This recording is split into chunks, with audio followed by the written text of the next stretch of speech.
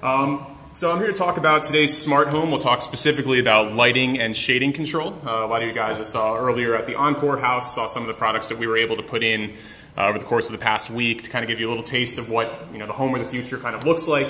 What we're going to dive into really with this presentation is going to be first talking about what is a smart home. What do we mean when we say smart home? Everyone's kind of heard it thrown around. It's a buzzword that's definitely in the ethos right now. We want to understand the opportunity that we have, where the market's going, current trends, forecasts, things like that. Then we're really going to dive into electric lighting control and then daylight control with shades, the back half, and then wrap up. And we're in the home stretch now, so I don't know if you guys looked at your agenda, but I'm the last one up here, so you can all breathe a sigh of relief. So first thing we want to do is understand what a smart home is. Primarily, it's a network of IoT devices, so Internet of Things devices, which are internet-enabled, have sensors, RF chips, things like that in there that speak essentially to the internet, get processed. All that data gets processed into actionable intelligence that some of these smart home solutions out there, artificial intelligence like the Amazon Echoes of the world, Facebook, Mark Zuckerberg's got his own one he's working on. There's a lot of these AI systems that are out in the market right now. And then again, what the goal of this is to essentially make your lives easier, right? It's not about a bunch of disconnected products that all do this and that. I mean, there have been stories of smart egg cartons that have come out, smart frying pans. I mean, you're going to see over the course of the next few years, they'll put smart in front of anything in order to sell more of them. So really, what matters and what are we looking for?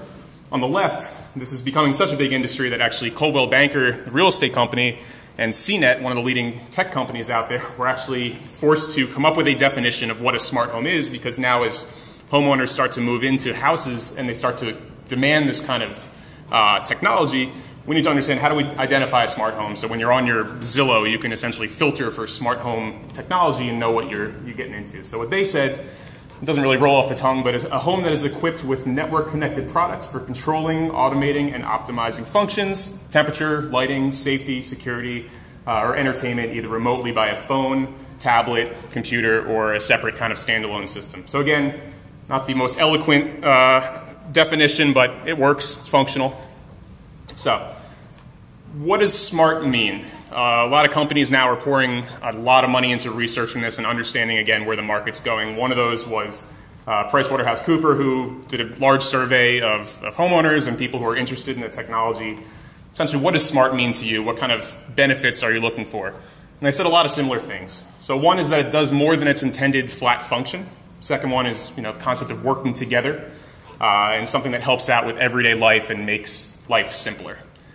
One thing that these all have in common is when they kind of distilled this down, consumers need a product to either meet a need, solve a problem, or smooth over a major inconvenience to justify a purchase. Again, a smart egg carton tray that costs $80 is nice, but there's a reason that company is bankrupt now, and it's because people aren't spending $80 to see how many eggs they have and how old their eggs are. It's a little bit of overkill, personally. So again, we want to make things easier. People aren't looking to buy solutions, or they are rather looking to buy solutions. They don't want products. They don't care about technology. As long as it makes their lives easier, it's worth it, and you're potentially willing to invest in it. So a lot of you guys might be familiar with Malcolm Gladwell, one of the premier social psychologists and social scientists of our time. The Tipping Point was his really first big book that got him on the map. And he defines a tipping point as a magic moment when an idea, trend, or social behavior crosses a threshold, tips, and spreads like wildfire.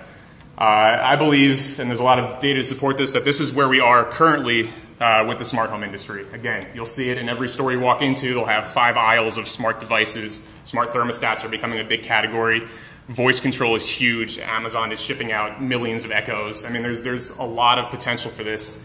And really, how do we understand what it is and get to where we need to go with it? It's just going to be really looking at the trends and what people are looking for. So primarily, the opportunity is huge, and there's no way to really understate this. They're projecting 130 million of these devices are going to be shipped next year, internet-connected devices. If you look down really where we are in this product cycle, it's been a ride. So we've been in the game for years and haven't really seen the kind of growth and adoption that we've been looking for. But now, really, we're moving beyond the early adopter stage into this kind of chasm before we hit mass adoption, and this becomes kind of everywhere, ubiquitous. You're going to see all these lights will be internet connected. Everything you walk down the hallway, your shades, your thermostats, everything is going to be hooked into this network, with the prevalence of lower price devices, like lower price sensors and RFID chips, things like that, along with the machine learning capabilities of artificial intelligence. Essentially, you place a speaker in your home and it learns from millions of homeowners what you want, anticipates your needs, and makes your life easier. So, by the numbers, 26% of homes currently, and this is a report that just came out, have at least one smart home device. So about a quarter of US homes. Where we're getting to is that 45% of the homeowners are actually starting to incorporate smart devices when they're renovating their homes. So we're going to see that pick up. 86% of millennials are actually willing to pay a premium for smart home technologies. And this is, again, key because what we're looking at is the change into having smart home technology be expected. As millennials start to move into homes and get out of renting, you're going to start to see this certainly pick up as well. It's becoming a standard home. So this is just from one developer. We wanted to be a premier home builder in our market. If you're not automating, you're falling behind. So again, we are really moving to that paradigm shift where this stuff becomes expected. It's no longer a luxury, high-end Jetsons type item that you can have. It's something that's real, tangible, and you're going to live with it. Like automated windows versus motorized windows in the car. If you have to roll down a window now, you're probably just going to get out of the car and call it Uber. So, IBM has termed this the fourth industrial revolution to follow essentially the digital revolution. The new rule is going to be anything that can be connected will be connected. The sensors and everything. 61% household penetration forecasted by 2021. 26 billion Internet of Things devices by 2020. Globally, we're looking at $19 trillion in added economic value from the Internet of Things in 2020, so this is just a few years out. And speaking of lighting, only 100 million internet-connected light bulbs themselves by 2020.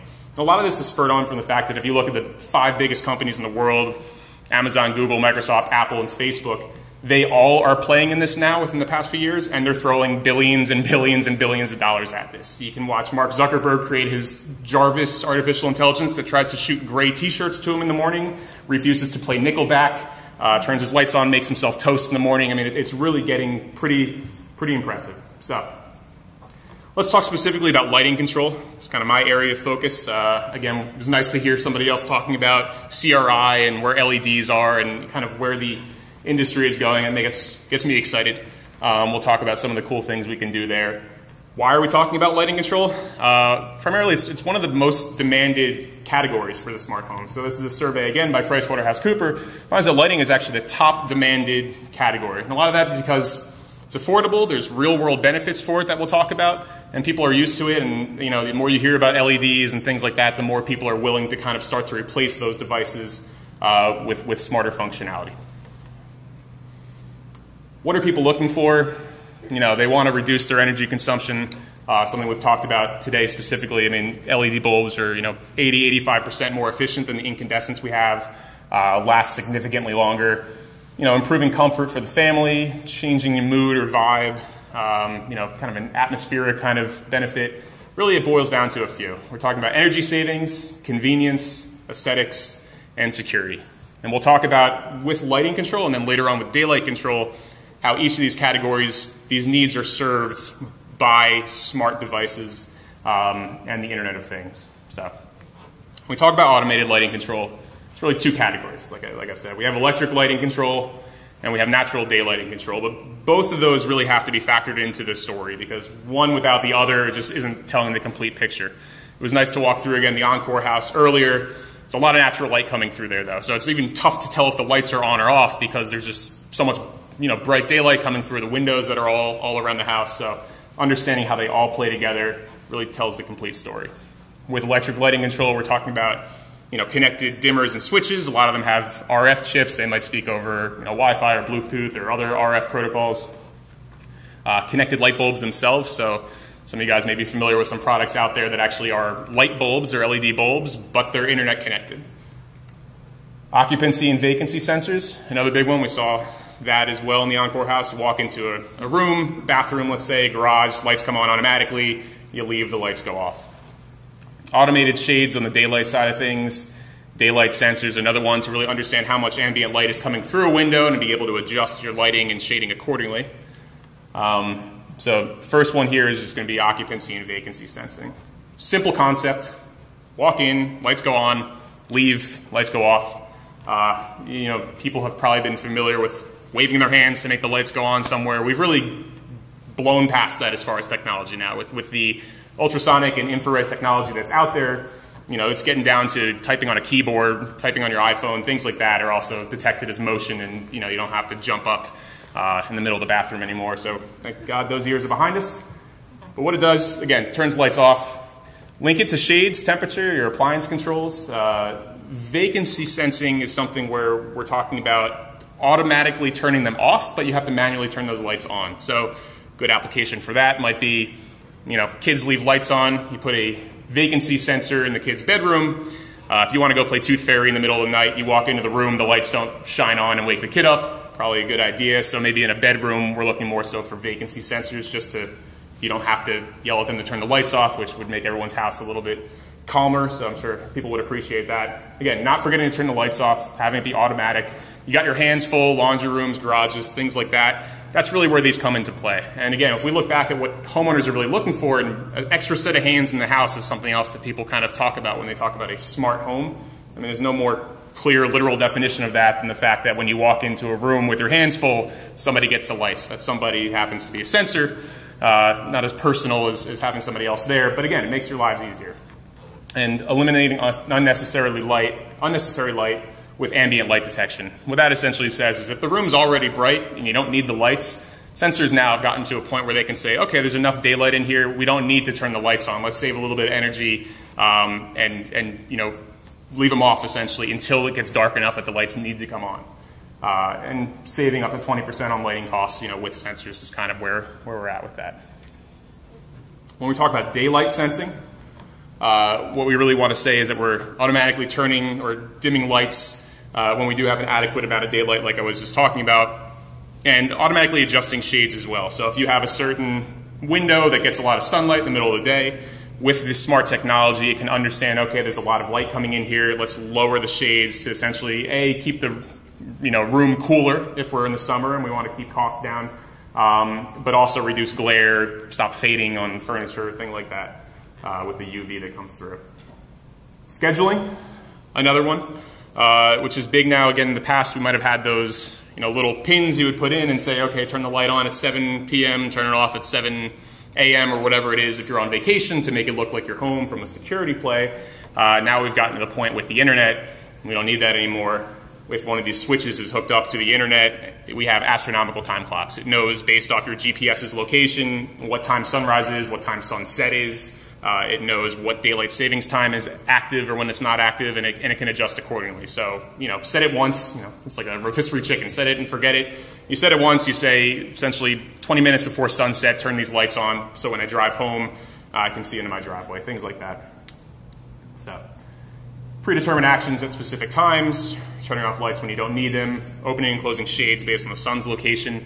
When this stuff all gets hooked together again with this network, there are sites out there that kind of create chain statements that say, if it's going to be sunny today, it'll look at the weather report for your house. It'll say, if it's going to be sunny, then lower my shades. If it's going to be cloudy, raise my shades. Things like this that just, you don't have to think about it anymore. Again, that's the thing. You wake up, you live your life, you say, good morning, coffee starts brewing, you get, the car's heated up. I mean, there's no thought anymore. And if we've learned one thing, it's that people enjoy being lazy, I amongst them.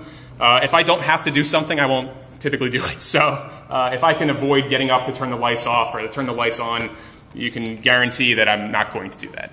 And it's sad living with this stuff that I've gotten to that point where it's, if I have to go up and turn a light switch off. But it's nice. It makes my life easier. So, again, astronomical time clock. Vacation mode's another one. If you're away, tap one button, it'll randomize your lights essentially on and off throughout the day so people know you're not home. As long as you're not posting on Facebook away on vacation or something like that, chances are people will not break into your house, or at least it's a deterrent.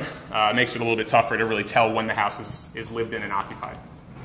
From an energy saving standpoint, a lot of research out on this. Essentially, turning off your lights when you don't need them, with sensors and daylight sensors, things like that. Obviously saves energy. Dimming saves energy. Even with an LED bulb, it's essentially a 1-to-1 ratio. You dim that bulb 10%, you're saving 10% of the energy costs. In addition to that, talk about putting LED bulbs in glass enclosures and how that can shorten the lifespan because you're getting heat. I mean, even LEDs produce some heat, not nearly as much as incandescents, but heat is what's really going to deteriorate that phosphor coating on top of an LED diode and really start to change the life of that bulb.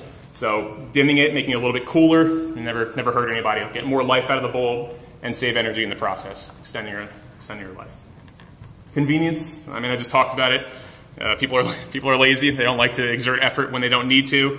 Specifically true with lighting. If you're watching a movie, who's ever watched a movie with the lights on, it's terrible, don't do it. The directors of the movies would be very upset with you. You want to turn the lights off, just say, Alexa, turn the lights off, and don't worry about it. Bypass inconveniently placed switches where you now have the ability to essentially control lights from anywhere. You don't need to worry about having a switch in the right area of your house. Turning lights off when your hands are full with sensors. Voice-controlled interfaces really have started to take off. Google's, Apple's, Amazon's of the world have really started to get into this, Microsoft as well. It's very intuitive. I had, in my apartment, I live in New York, we had, some family and friends over for a holiday party this past year, and, I had, turn on the Christmas scene and the music starts going on and the lights in the tree come on and all this kind of stuff to the point that she was like 75 or something, a woman who works with my girlfriend essentially. How do you do this? And she asked her son to get her all the stuff and set it up, and now this woman is using her voice to control lights. I mean, something that, again, it defies age. Voice is such a natural way of communicating with things. We've been doing it for millennia. The fact that now we can use it to control every device in our house just makes things easier. So, another big opportunity here is actually for aging and disabled homeowners. A lot of people want independence. They don't want to have to go into a community. Being able to have somebody, let's say we have sensors that know if somebody fell or if they want to turn the lights off, they can do it with their voice. They don't have to stand up if they're wheelchair bound. Things like this, lowering, raising shades. There's countless stories of people who have found benefits, real benefits, in having this kind of easily accessible control of their homes. It lets people live in their homes longer. And 71% of people who are older than 50 cite the ability to age in their homes as a benefit of smart home technology. So it's funny because on two ends, you can see where the industry is developing. We have younger people who are expecting this technology, who are moving into their first homes, and then you have the older people who want to stay in their homes that they've moved into, and this industry really benefits both of those sets of people. So there's a lot of opportunity there. Security, we talked a little bit about the idea of setting clocks for when you're away to make it look like your home. Another big one is geofencing. So geofencing essentially says, GPS on my phone knows where I am. As I pull home, in my driveway after work, it says, okay, he's within a quarter of a mile. Let's activate the welcome scene, turn on the driveway lights, preheat the oven if you need that to happen, raise the shades to make it welcoming. You never have to then drive in and walk into a dark house again, fumbling around for light switches with your hands full. I mean, that's going to be something that we'll tell our kids about someday and our grandkids. Remember, I used to have to turn the light switches on. It's going away. We're at the point where this is going to be in our rearview mirror very quickly as the prices start to come down. So geofencing, the other end of it would be you're leaving for vacation, you forget to turn your lights off. As soon as you leave your neighborhood, lights go off, music stops playing. You don't have to worry if you left the oven on anymore and keep checking or drive back. It just happens. I mean, it's going to be pretty powerful and really change the way that we live. So, additionally, control from your bedside. You hear a noise in the middle of the night, hit one button, all your lights come on. Alarm system gets triggered, their lights come on, the shades raise automatically without you thinking, making you more visible. You might have your exterior lights start to flash to alert, ambulances or police who are coming to your house to make you identifiable. Also, just being able to turn lights off with one button at night is honestly the #1 most requested thing that we hear. Is people just want one button, turn all the lights off, shut the house down, go to sleep without walking around. So that's really what we're talking about for security. And eventually emergency lighting. With all these things hooked together, this network of devices, there are smart smoke detectors out there now, or carbon monoxide detectors that say, when there's smoke detected, turn all of my lights on, raise my shades to make it easy to see to get out of my house. I mean, these things that's where you can start to see things working together in concert to make your home truly feel smart. And peace of mind when you're away, randomly turning lights off and on like we've talked about. From an aesthetic standpoint, a lot of these are easy to see. Dimming just creates ambiance. It's nice to be able to have dinner in a dimly lit dining room, the same reason when you go into a nice restaurant, the lights aren't blaring on you. I mean, it's like controlling the volume on your TV. Sometimes you want it to be loud, but sometimes you want to tone it down a bit.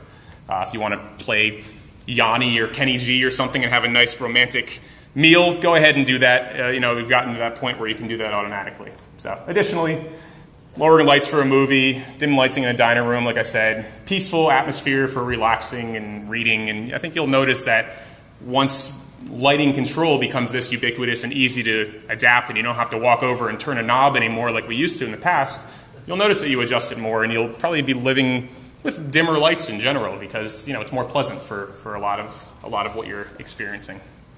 So another just quick fact here is that people with dimming control reported higher ratings of lighting quality, overall environment satisfaction, and productivity. It's funny, we talk about aesthetics. I would be remiss if I didn't take one slide to talk about LEDs because the industry is nuts and where the industry is going is crazier. This is some stuff that is really just on the breaking edge as far as where we're going. They become more affordable. They produce better quality light. We talked about CRI, and they're just more versatile than ever. What I mean when I say versatile is there's something called tunable white, tunable LEDs that are out there. This essentially is your color spectrum from cool to warm, again based off of the Kelvin temperatures as far as blue light versus a warmer kind of candle red light.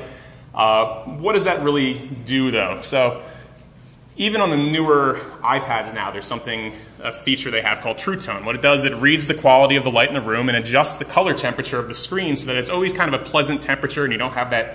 You've probably seen it on your own phones at this point. It has night shifts, so you don't want to have blue light blaring at you at night. And what that is it's because essentially at night you want to create melatonin. From a physiological standpoint, melatonin helps put you to sleep. There's a reason that people take it as a supplement.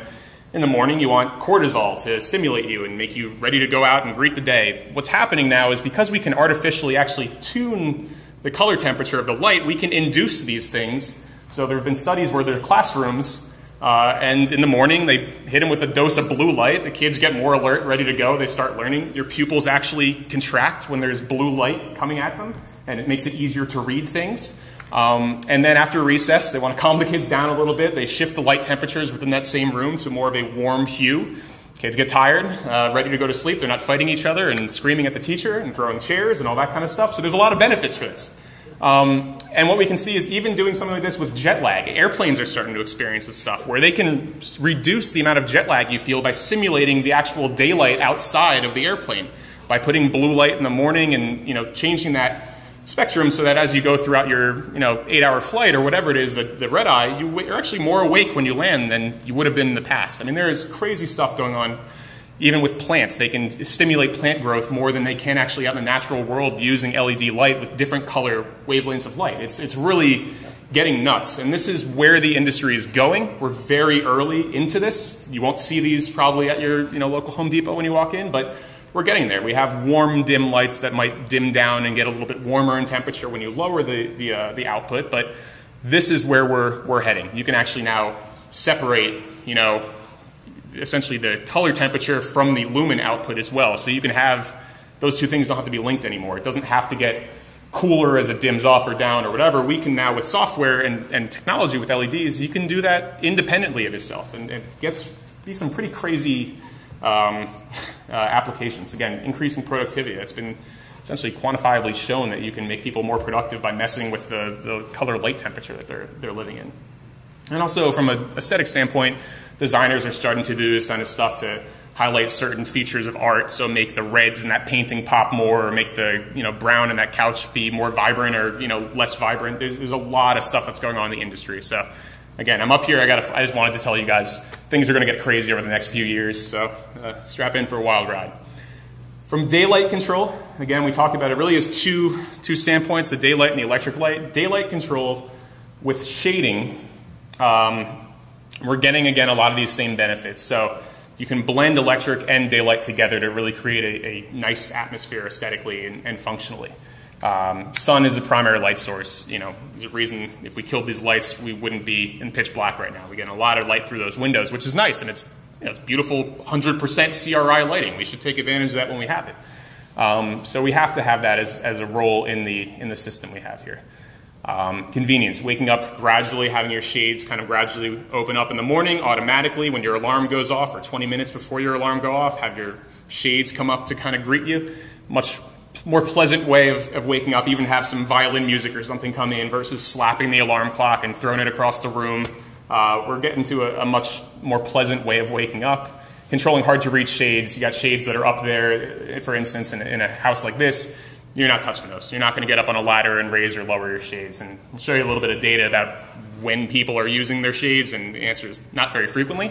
Kind of lower them once and just leave them put. But also adjusting them with voice, button press, your location again with your phone. It's getting easier. From a security standpoint, a lot of the same integration. These shades will raise automatically if an intruder detected and your alarm system goes off. Your shades will open up to make it easier to spot them. They raise automatically when smoke is detected.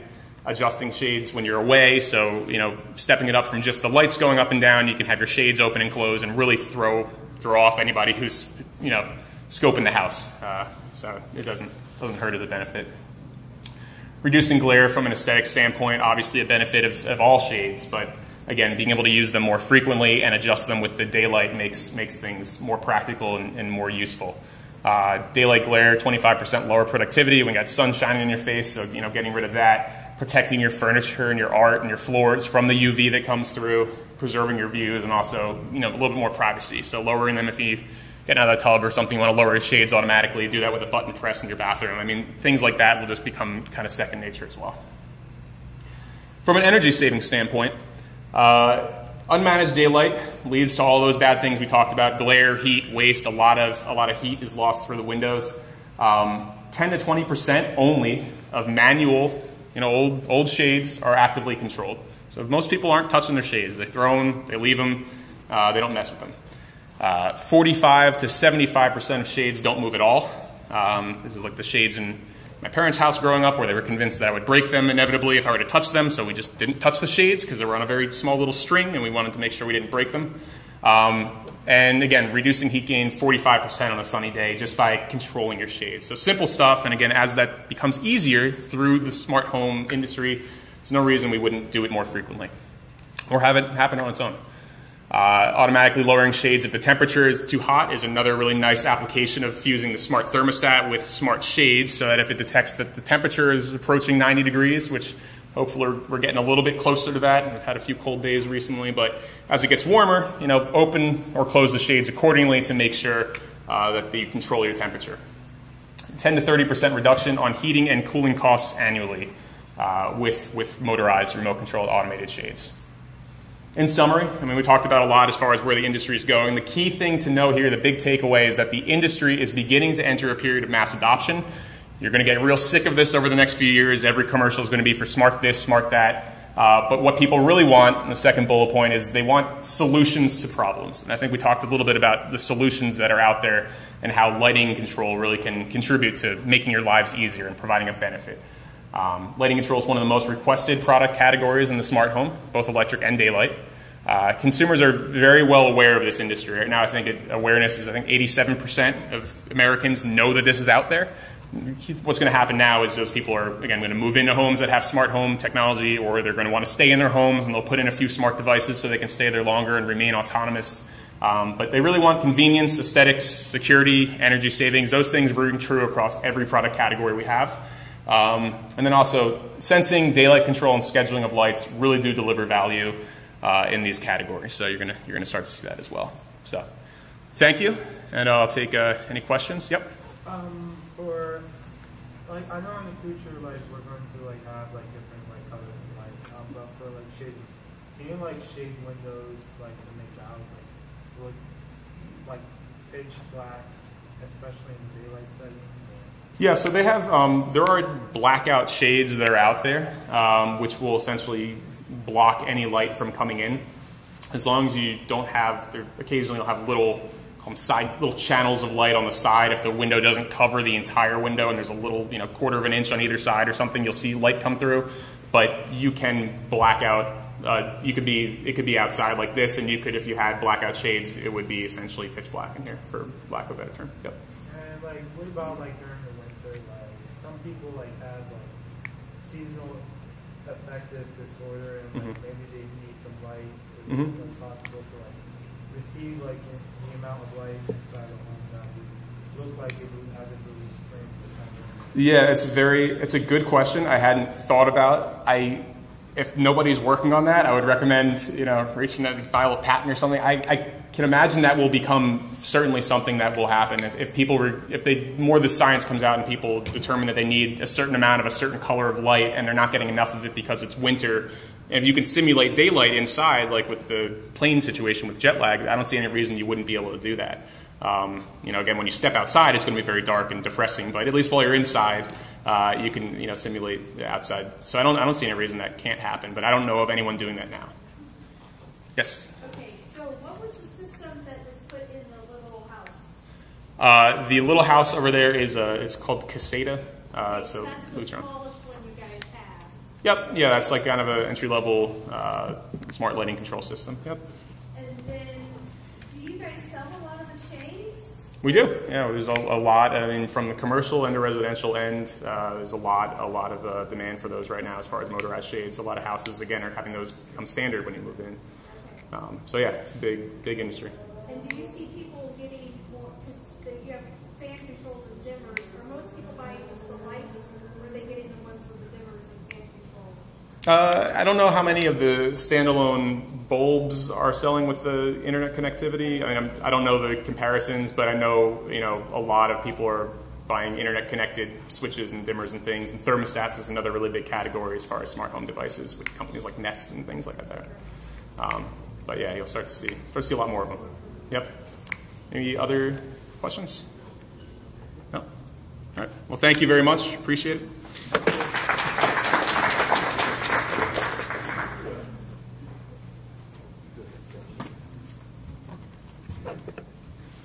Should I just disconnect? Yeah, just.